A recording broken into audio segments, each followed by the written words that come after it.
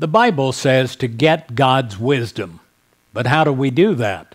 Well, first we have to open up human mind and be willing to accept new and higher ideas.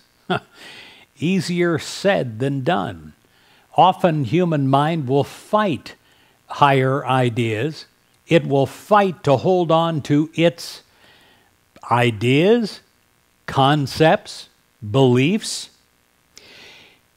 In Proverbs 4, verse 7, it says, "Wisdom is the principal thing.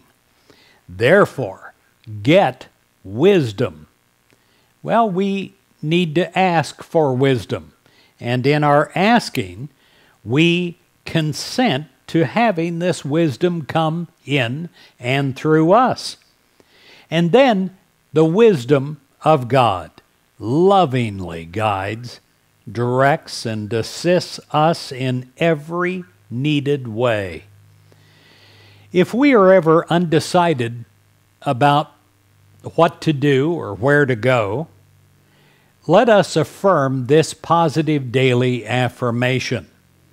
The wisdom of God lovingly guides, directs, and assists me in every needed way.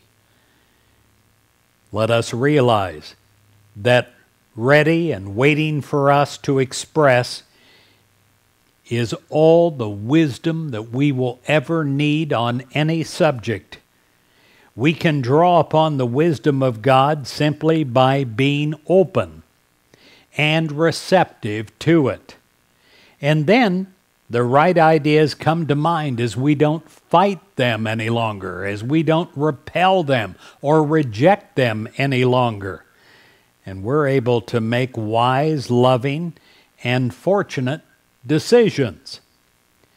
Should we need to make a decision today, let us remember that the guidance and the power and the understanding that increase our whole life is available to us.